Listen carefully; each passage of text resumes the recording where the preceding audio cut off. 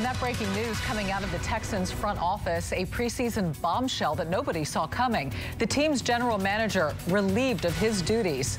Brian Gaine had only been GM for one season. The decision to release him, essentially firing him, was a surprise to many. Adam Wexler handling all things sports for Minute Maid Park tonight. Wex.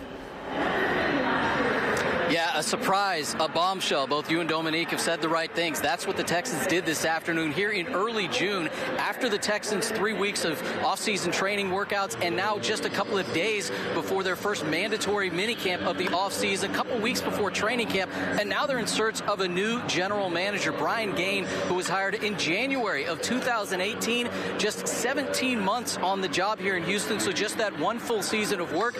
Some words around the league, some speculation that the Texans weren't completely displeased with the job that Brian Gaine had done, but thought more could have been done to upgrade this roster, especially at a time where Deshaun Watson heads into his third season and clearly could be a quarterback that leads this team to places they've never gone before. The Texans also recognize the timing of this move a bit odd as they released their own statement today, saying in part, after a thorough evaluation of the football operations, we've decided to relieve Brian Gaine of his duties as general manager. Brian is a man of high character, and we appreciate his contributions to our organization. They went on to recognize again the timing may be unusual. This decision was made in the best interest of our organization in our quest to build a championship team for the city of Houston. Chris Olsen will be the interim general manager for the Texans, and J.J. Watt on Twitter was posed the question about his thoughts on this move, and J.J. said quite simply, in very few words, saying, I just want to win, man. I don't care who, how, what.